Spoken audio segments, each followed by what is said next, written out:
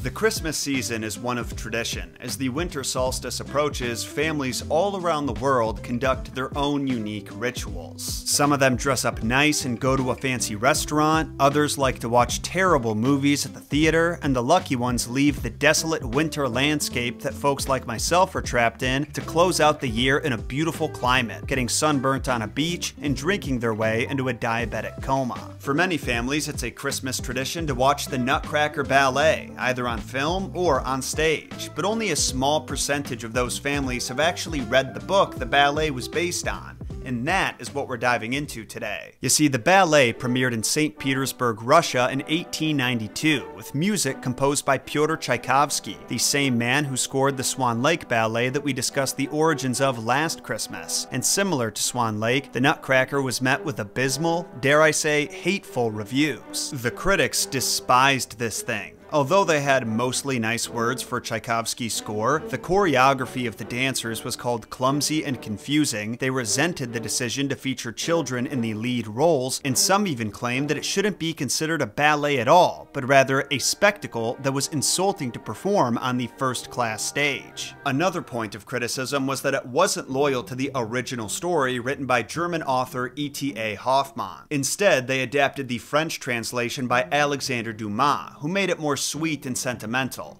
But even then, they didn't follow the events of Dumas' plot very closely either. They mostly just incorporated its light-hearted vibe, which was not present at all in Hoffman's tale. Hoffman told the Nutcracker story in a dark, disturbing way that perfectly captured the terror its main character felt when the seven-headed Mouse King threatened her life and the life of her beloved Nutcracker. That's why in this episode, I'm going to share with you the original story in all of its glory so you can see exactly how it inspired the ballet, which in turn inspired many adaptations of its own. Also, the origins of Nutcrackers, because you deserve to know how such a hideous creation came to be. First though, I do want to let you all know this episode is brought to you by me, and those of you who've supported the channel by liking, subscribing, and purchasing one of our limited time Krampus sweatshirts that just dropped at meremortals.store. If you're like me and have always wanted a way to honor the Yuletide traditions of our ancestors and look good while doing it, then look no further. The link to our store is in the description and pinned comment below. Just make sure you act fast because they won't be available after New Year's Day. Also, I just want to clarify, since we're talking about a German story, that my sweatshirt has a typo on it. It should say Gruß vom Krampus, but I'm an uncultured swine and I spelt it wrong in my instructions to the artist. Don't worry though, the design was fixed before any orders besides mine were placed, so your German fluent friends won't be able to roast ya. Anyway, let's dive into the messed up origins of the Nutcracker. Alright, so the setup for the ballet and the original Hoffman story are very similar. They're both set on Christmas Eve in Germany, where a family is putting together their finishing touches on the Christmas tree. In the ballet and in Dumas' story, the family's last name is Silberhaus, which translates to Silver House, but in Hoffman's original work, they're the Stahlbaums, which means steel tree. Another interesting change is that in the ballet, the main character is a 7-year-old girl named Clara, while in both Dumas and Hoffman's work, she's named Marie, and Clara is her doll's name. So just to reiterate, in Hoffman's story, she's named Marie Stahlbaum, in Dumas' translation, she's Marie Silberhaus, and in the ballet, she's Clara Silberhaus. I couldn't find anything on why her name was changed for the ballet, but I thought it was fitting that she goes by Clara in Barbie and the Nutcracker, since Barbie is actually a doll, just like the original Clara. Now in the story, Marie and her brother Fritz are patiently waiting for the reveal of the family Christmas tree, which lies on the other side of the closed parlor doors, and they're taking guesses at what magnificent gifts their godfather Drosselmeyer is going to bring them. Drosselmeyer is described as not a very handsome man. He was small and thin, had many wrinkles in his face, over his right eye he had a large black patch, and he was without hair, for which reason he wore a very nice white wig. This was made of glass, however, and was a very ingenious piece of work. As you may conclude from his unique choice of headgear, Drosselmeyer is an inventor, and every year he brings the children one-of-a-kind gifts that he makes himself. When the parlor doors open, the children are nearly blinded by the bright lights of their Christmas tree, but after their eyes properly dilate, they ask Drosselmeyer for their gifts, and he happily obliges. This year, he presents them with a clockwork castle featuring mechanical people moving around it. A king, a queen, and some knights in shining armor all have their own routines that repeat on a loop, and while the children find this really cool at first, they get bored of it pretty quickly, because it's a fragile art piece that can't actually be played with. Personally, I think it's totally fair they got bored with it eventually, but Drosselmeyer may have been a little too emotionally invested in the project, because he takes their boredom very personally and says, "An ingenious work like this was not made for stupid children." Like, damn, bro, maybe you're the stupid one for gifting little kids a sculpture to stare at.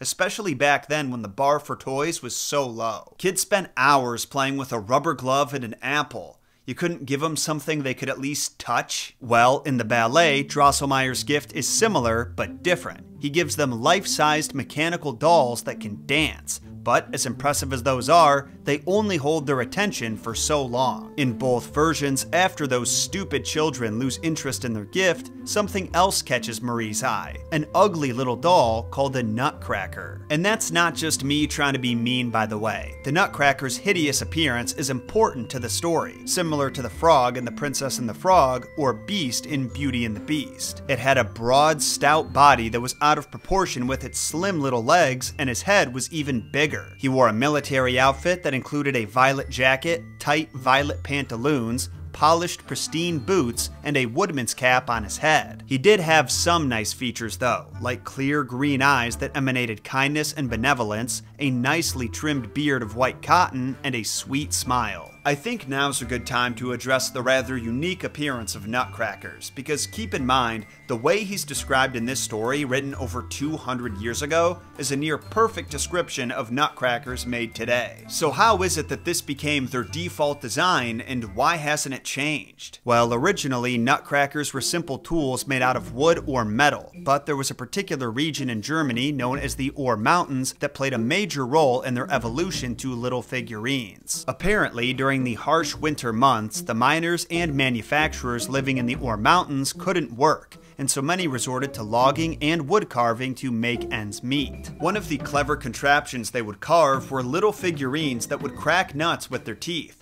and they were designed to look like miners, policemen, and even kings. It's believed that their iconic soldier design came as a result of the many military conquests that were attempted on the Ore Mountains. Empires neighboring Germany naturally wanted control over such a large area rich in minerals, but the rough terrain and harsh mountain conditions often caused these invasions to fail. The Ore Mountain residents, who were accustomed to the miserable conditions and the takeover attempts, allegedly mocked the invading forces by designing the goofy nutcracking figurines to resemble them. Kinda like how you can buy toilet paper with Joe Biden and Trump's faces on it. Similar concept, but the Nutcrackers are arguably more tasteful. What also made Nutcrackers unique was that they were both practical and beautifully designed, so they made great gifts that were often put on display when they weren't in use, unlike the aforementioned toilet paper. Nutcrackers originating as gifts during the winter months was likely responsible for people associating them with Christmas in the early days, but I also think that Hoffman's story, Dumas' adaptation, and the ballet played key roles in immortalizing their soldier design and forever making them a symbol of the Christmas season. That being said, nowadays you can find Nutcrackers in a variety of forms, like tropical tourists, construction workers, and yes, even Baby Yoda. What has the world come to? Well, all of the Stahlbaum children are intrigued by Drosselmeyer's Nutcracker, and their father shows them how it works. Then Marie, Fritz, and their sister Louise pass him among themselves, cracking nuts, until of course her brother Fritz pushes it too far and tries cracking one that's so big and hard that his jaw breaks. I gave your mother a similar experience. Naturally, Marie is upset that their new toy is broken, but her siblings don't really care, so she uses a ribbon from her dress as a makeshift bandage for him until Drosselmeyer can fix him. Then, her parents put him in the special glass display case where all of their gifts from Drosselmeyer eventually end up, and the family goes to bed. But here's where the story starts to get really interesting. Marie gets permission from her mom to stay up just a little past her bedtime so she can tend to the injured Nutcracker. And her mom allows it because Marie has always been a responsible girl who she can trust to keep her promise and go to bed. But when the clock struck midnight, everything changed. Marie saw the owl on top of the grandfather clock using its wings to cover the face and muffle the sound. Suddenly, the floor began to shake, and when she looked down, she saw thousands of glowing eyes glimmering through cracks in the floorboards. A moment later, the floor erupts with an outpour of little mice, and as they line up like a military infantry, the evil seven-headed Mouse King makes his grand entrance, rocking 7 golden crowns on his head. The shock of the scene that exploded before her sent Marie into a dizzy spell that caused her to fall into the glass display case and slice open her little arm. But I guess her adrenaline was pumping because the pain doesn't bother her much. Just as the mice are finished getting into battle formation, the other fighting force begins to assemble. The Nutcracker leaps out of the cabinet and is caught by Marie's doll, Miss Clara, her namesake in the ballet. Then Fritz's toy soldiers form ranks and start shooting at the mouse army. But I'm sure you're wondering, what kind of ammo would the toys be shooting?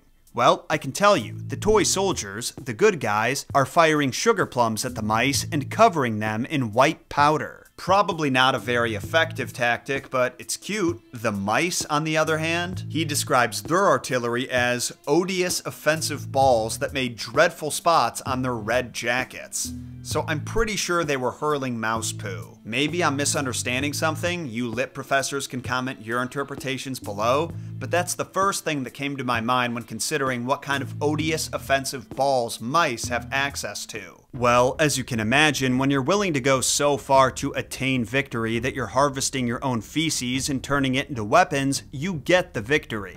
And it's not even close. Before long, the Nutcracker soldiers have all been taken out or ran for their lives, leaving him vulnerable to the seven-headed Mouse King. Now, do you remember that scene in Star Wars where Luke, Han, and Chewie have just saved Leia, but now they don't know how to escape, so she's got to take control of the situation and save their skins? Well, that's basically what happens here. Marie has just witnessed the cowardice and frustrating ineffectualness of the doll army, then sees the Nutcracker about to fall into the clutches of the Mouse King, so she springs into action. She grabs her slipper and chucks it as hard as she can at the Mouse King and knocks him on his dirty little butt. The surprise attack scrambles his army and they all retreat back into the floorboards, but the day isn't saved just yet. As the scene quieted and Marie's adrenaline left her, her arm began to burn and bleed, and a few moments later, she passed out.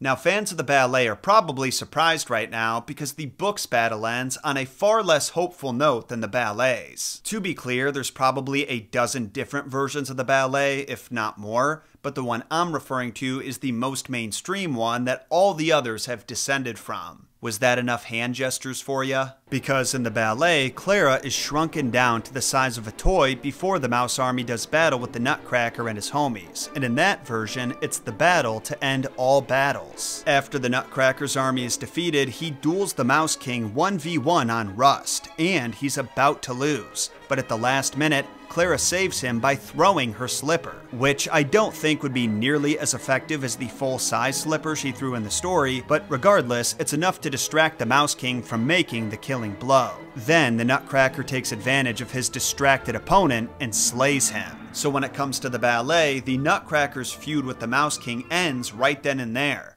but in the book, it's just getting started, and we're about to uncover the full story of their feud. When Marie wakes up the following morning, she's in her bed with a bandage around her arm, and her pissed-off mother tells her that she found her in a pool of her blood with shattered glass all around her and many of the toys destroyed. Marie tries to explain how it all happened and how she witnessed the battle between the toys and the mice, but her mother wasn't buying it. And for the next week, Marie is forced to spend all of her time in bed recovering from her injury. A few days into her recovery, Drosselmeyer pays her a visit and presents her with a nice surprise. He's fixed the Nutcracker's broken jaw. Then he sits down with Marie and her siblings and begins telling them the story of Princess Pirlipat. Now, just so we're all on the same page, we are entering a story within a story. However, this second story is really the backstory of the first story.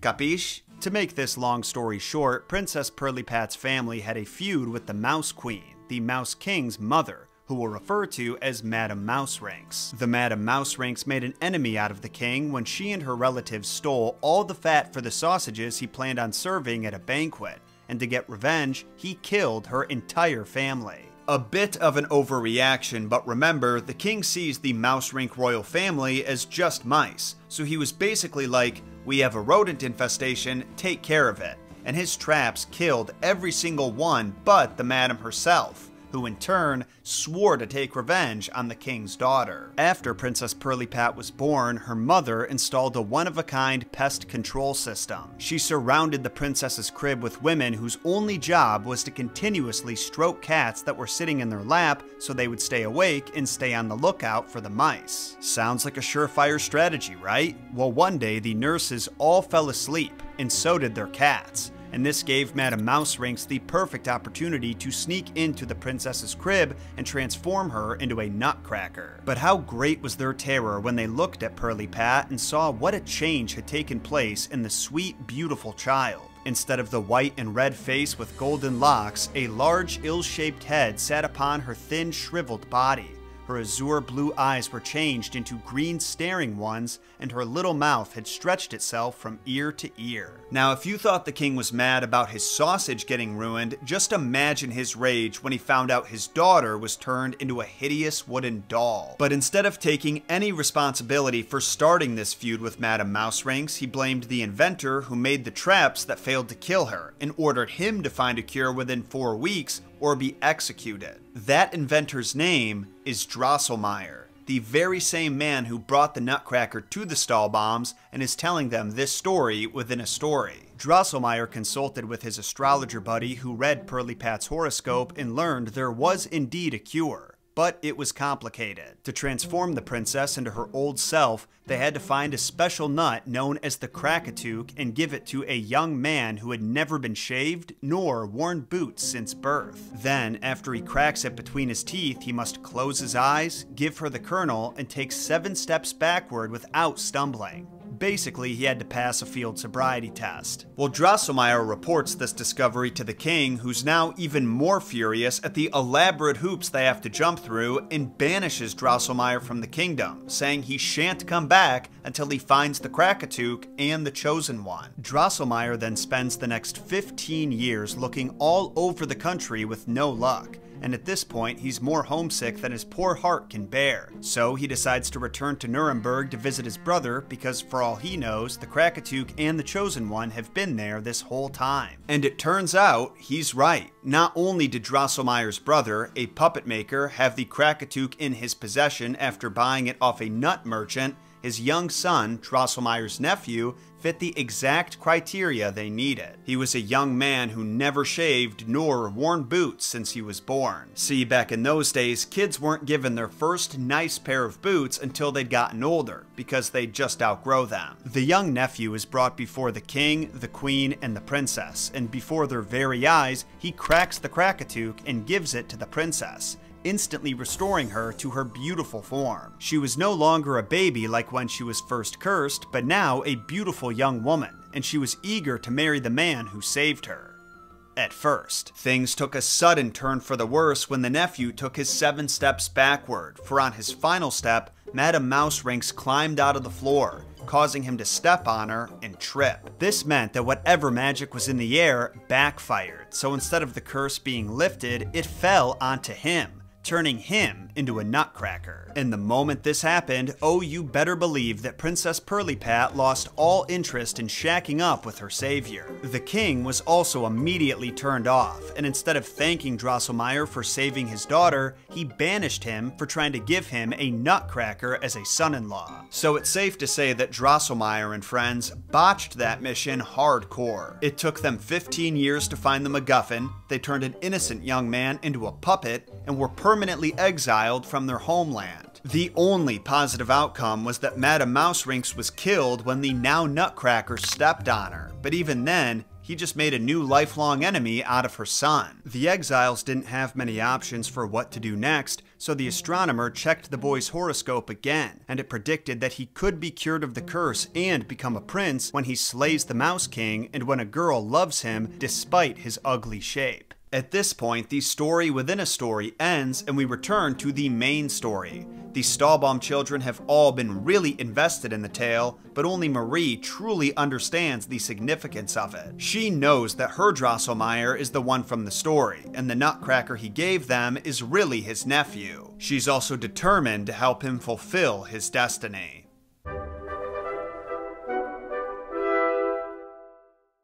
That night, a sleeping Marie was startled awake by the Mouse King whispering into her ear. She tries to scream, but she can't make a sound. She tries to move, but her hands and feet are paralyzed, and she is forced to listen as the Mouse King threatens to devour the Nutcracker unless she gives him her sweets and her dolls. Wanting to spare her beloved Nutcracker, she fulfills his request, but this just makes him want more, and after a few nights of devouring all that remains of her Christmas candy, Marie starts to fear that she's next on his menu. Since no one in her family believes her stories about the Mouse King and Drosselmeyer plays dumb every time she brings it up, her only outlet for support is the Nutcracker. She opens up his display case, picks him up, and confesses all of her worries to him. Then she wipes a little blood off his neck, an injury from the battle a few days prior, and her warm, loving hands seem to give the Nutcracker life. He only has enough energy for one sentence though. He asks her to get him a sword so he can slay the Mouse King. Then, he returns to his frozen, lifeless state. It didn't take long for Marie to find him a weapon. It just so happened that Fritz had recently retired one of his toy soldiers, so he wouldn't be needing his sword anymore. She brought the Nutcracker his weapon, left the display case slightly ajar so he could escape,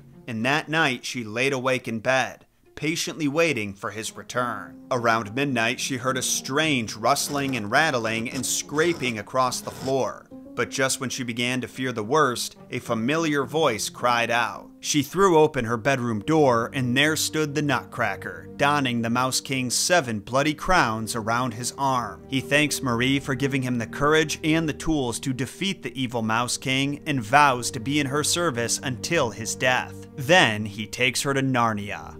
And I'm not even joking. He leads Marie through a magic passageway in the wardrobe, and they end up in the Doll Kingdom, which appears to be made entirely of candy and populated by dolls and sweet treats alike. This is the point where the ballet's plot and the story's plot sort of come back together, because after the ballet's Mouse King is killed in Act 1, the Nutcracker and the princess spend the majority of Act 2 in the Land of the Sweets, where they watch the Sugar Plum Fairies dance. So they essentially skipped over the Nutcracker's backstory to get to the very end. There's also a small detail from the story that, funnily enough, mirrors the eventual real-life reception to the ballet. Because at one point, Marie and the Nutcracker watch some shepherds and shepherdesses dance a very pretty ballet, but the Nutcracker describes it as miserably performed, kind of like those critics who saw the ballet at the premiere. After Marie's tour of the Doll Kingdom concludes, they wind up at the capital in the Nutcracker's palace, and it's here that she actually falls asleep. When she wakes up the next morning, she's back in her bed. Her doll friends had apparently carried her home safe and sound, but when she excitedly tries to share her adventures in the kingdom with her family, they all told her to shut up and stop talking about it. In fact, the doctor who'd been treating Marie told her that if she repeated those ridiculous claims one more time, he'd take her Nutcracker and all of her dolls and throw them out the window. A little harsh, don't you think? Regardless of what these adults believe, Marie knows in her heart what happened, so she pays the Nutcracker a visit in his glass display case and gives him a message. She swears that if he were to ever become real, she would never behave as the selfish princess did, and she would love him no matter what he looked like. At this moment, there was a loud bang that caused Marie to faint and fall to the floor, but she soon woke up after to some exciting news. Her mother helped her to her feet and informed her that Drosselmeyer's nephew had just arrived from Nuremberg, and when he entered the room, Marie laid eyes on the handsomest young lad she'd ever seen. The family proceeded to eat their dinner together, then Drosselmeyer's nephew asked Marie if she wanted to go to the sitting room to play, which his uncle encouraged. But the moment they were alone, the boy's tone changed. He brought Marie to the glass display case that used to hold the Nutcracker, turned toward her, and got down on one knee. He thanked her for vowing to love him despite his hideous form, and said that her true love broke the curse. Then, he asks her to marry him, and she accepts. A year and a day later, he whisks her away to the Doll Kingdom, where she's crowned queen, and the two live happily ever after. Now, before you say anything, I'm a little concerned as well. I mean, at the start of the story, Marie is described as 7 years old, so by the time she marries Drosselmeyer's nephew, she would be 8 at the oldest.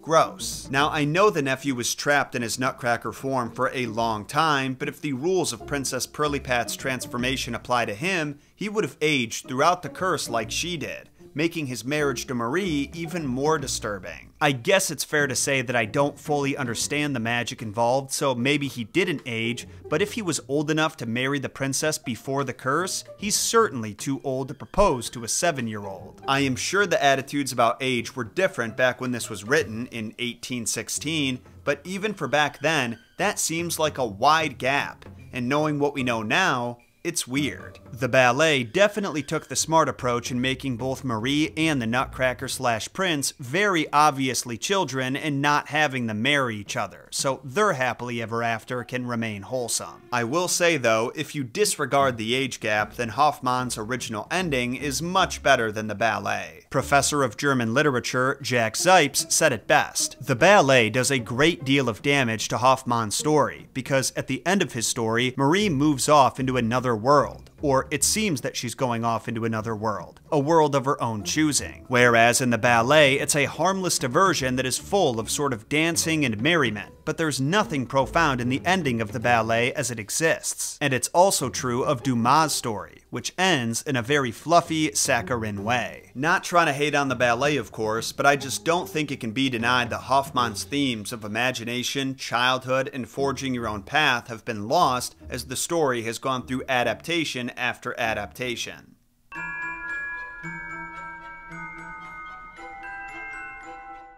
The Nutcracker and the Mouse King was an original work with no obvious predecessor.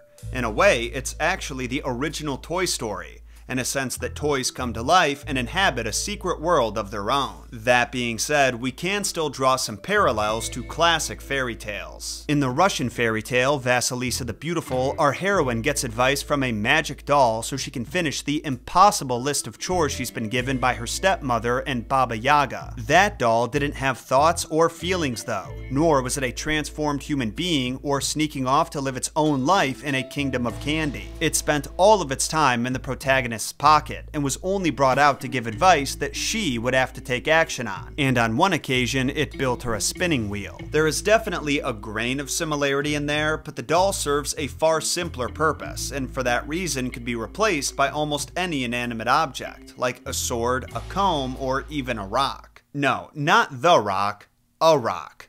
Although, at this point, the rock is basically an inanimate object as well. There's a Norwegian folktale with a different kind of overlap to the Nutcracker story called The Doll in the Grass, where a young prince is looking for a potential bride and finds a doll in the grass that is so beautiful, he actually wants to marry her. This was the original Lars and the Real Girl. The twist comes in when the prince drops the doll into the water and she transforms into a beautiful princess, kind of like the Nutcracker did. But instead of earning the transformation like the Nutcracker, the princess's was random chance. You could also mention some other archetypal elements, like the Beauty and the Beast, which I mentioned earlier, or even the hero's journey. Because the Nutcracker descends into hell, i.e. the mouse hole, to slay the Mouse King, which earns him the undying love of Marie and allows him to take his true form as a young man, similar to how Prince Philip slays the dragon, saves Aurora, and becomes king. Or how Pinocchio enters the belly of the whale to save his father and become a real boy. There is no denying that the Nutcracker and the Mouse King is a one-of-a-kind story,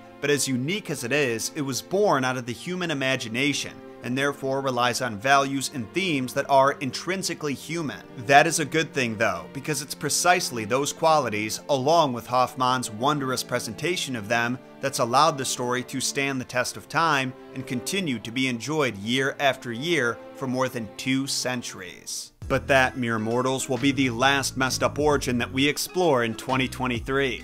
Thank you all for tuning into this episode and for your support throughout this year. You just can't help yourself, can ya? I'm taking next week off from posting long-form content in the hope that I can relax a little bit and regain some of the sanity that I've lost throughout 2023. But rest assured, we've got a packed schedule for 2024 full of topics that you guys have been asking for. so remember to tune in on Thursday, January 4th for our return. I'll see you soon, mere mortals. In the meantime, have a great holiday season. My name is John Solo, this is Gunther Bernard, and remember, John shot first.